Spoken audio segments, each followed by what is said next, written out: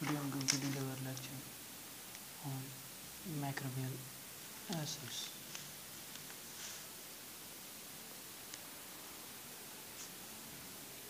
Microbial assay. We can determine the mutagenicity, carcinogenicity and potency of compound by using a microorganism. These microorganisms play a vital role to determine the assay of several unknown compounds. For example, we determine the mutagenicity of compound. For instance, the compound is mutagenic or not. These are usually determined by the AM test. Weandwaseem discovered the AM test in 1970. They use a Salmonella typhimurium. This is a bacteria. This is bacteria known as a Salmonella typhimurium. One of the important thing about bacteria, these bacteria only grow in presence of histidine amino acid. If the histidine is not present, the Salmonella typhimurium not proliferate and differentiated.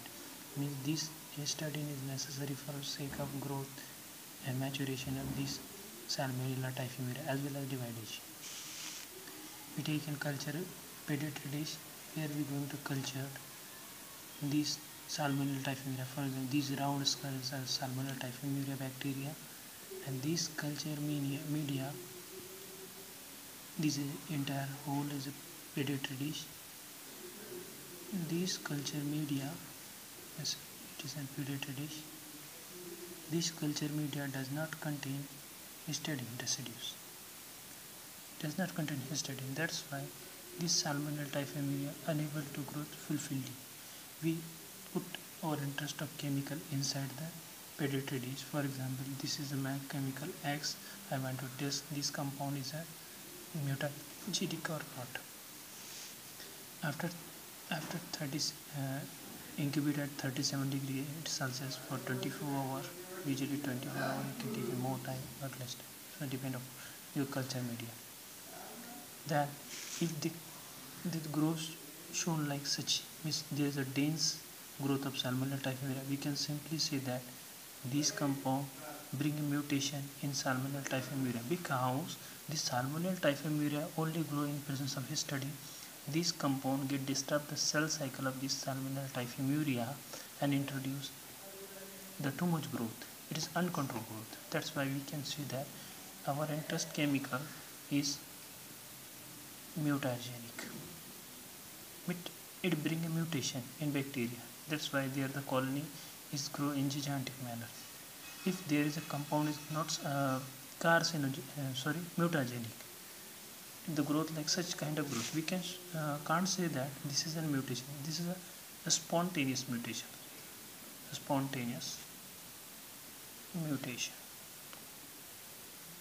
It's a spontaneous mutation which usually occur. And if there is a no growth, means colony, as it is colony, we can say that the given compound not an carcinogenic, not an mutagenic. It is not a mutagenic.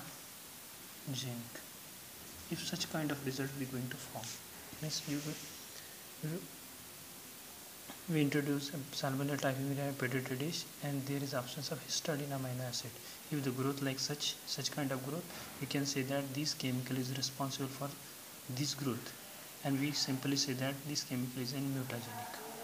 If there is a spontaneous mutation, there is no mutagenic compound, we can say that our test chemical or test compound which we are going to put inside the pediatric dish where the culture of Salmonella typhimurium is, we can say that there is this compound is not an mutagenic. And here, as same as the pediatric dish, we after putting in 37 degrees Celsius for 2 days, we can say that this compound is not mutagenic. Depend upon the result, which kind of result we are going to form, we can say that by using a microorganism, our unknown chemical of interest is mutagenic or not.